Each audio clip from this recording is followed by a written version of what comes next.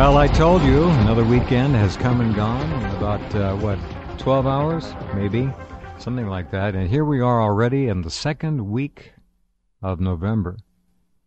Zoom. Got a piece of mail from someone. Cisco, thank you for that. Inside the envelope is another envelope from the United States Department of Commerce, the Economics and Statistics Administration, the U.S. Census Bureau. Now, I don't know how many Americans are going to get this thing, and thing it is. It's some kind of a creature in an envelope. It is huge, and it says on the front, cordially, the American Community Survey. So what are they're calling it, a community survey. The American Community Survey form enclosed. Your response is required by law. All right? Not voluntary.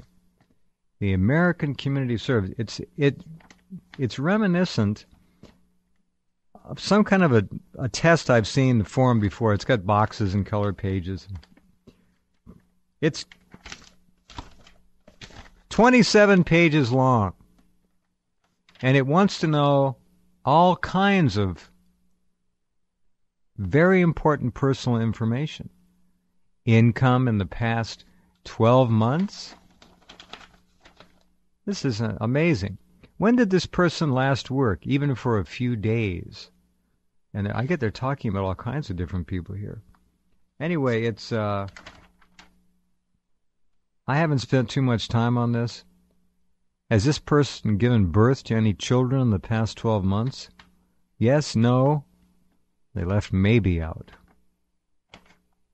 Anyway, I don't know what kind of penalties they're threatening if you don't fill this thing out and send it back in, but it's going to attract some attention. If anybody knows anything about any organizations online who are fighting this, let me know. The American Community Survey. Everywhere we look, we are being surveilled. We are being monitored, folded, spindled, mutilated, filed, databased, listened to around the clock. Everything you do is being recorded. Most of you listening know that. Most of those folks out on the streets don't. One of the people who has been fighting this, and by the way, the surveillance comes in many forms. Smart meters can certainly be added to that. It's a smart world, isn't it? Smart grid, smart homes, smart healthcare, smart meters, but not very smart people. That's the real problem here. Most people just really don't get it. And many of those who could get it don't want to, and I honestly don't blame them. If they're smart enough to figure it out and decide that this is not for me, I want nothing to do with it, and they withdraw, that's fine. And that's what freedom is about. But those who want to do something about it need to be informed. They've got to have a plan. They can't just run around with wish lists and placards in the streets and act silly and approach the wrong targets. One of the people fighting smart meters and this whole surveillance takeover is Marti Oakley. Marti's back with us tonight. She has an essay up on rents.com and her own site, of course, as well. It's called Total Surveillance, Smart Grid, Smart Homes, Smart Healthcare, and a camera on every corner. They may have cameras in between every corner before this is over. Hi, Marti. Welcome back. Hi, Jeff. How you doing? Well, all things considered, I guess I'm all right. I mean, it's pretty damn ludicrous. Check the grid, they'll tell you. Yeah, for sure. That's right. You want to know how you're feeling? Just check the grid. Yeah, there you go. This whole thing, smart meters, we know a lot about now, thanks to you and Dr. Bill Deagle, DV Kidd, and many others who have been really pushing this. PG&E is backing off to a degree. I'm not sure how far.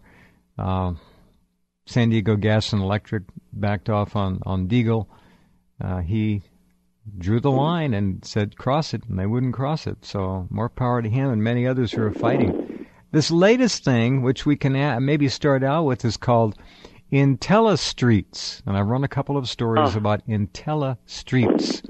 Now, what they're doing here basically is turning all lampposts and telephone poles into surveillance stations to watch you, like in England. If you folks remember a few years ago, the British put in cameras everywhere, and everyone said, we're going to be safer. Well, then the British put in cameras and listening devices everywhere, and the people said, And then they added the ability to talk to the people on the streets, so they could watch, listen, and talk to the people and tell them what to do.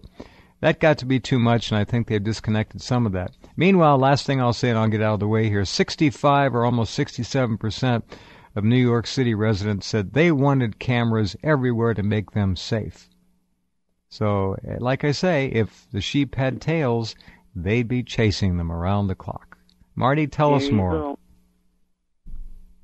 Don't you find it odd, Jeff, that, for myself, when I hear and see all of these laws that they pass, supposedly because the terrorists are after us, and if we don't give up our freedom and our liberty and let them spy on us and read our email and listen on our phone calls and track and trace us everywhere, that somehow a terrorist is going to get us.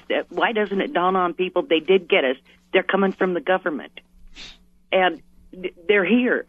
They are us. Exactly. And I don't understand this thinking of people, they're just trying to make us safer. What part of this made you safer?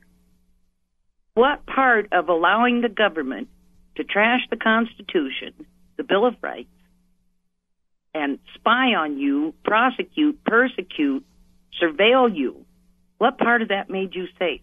Grope you, grovel you, violate you, kill you.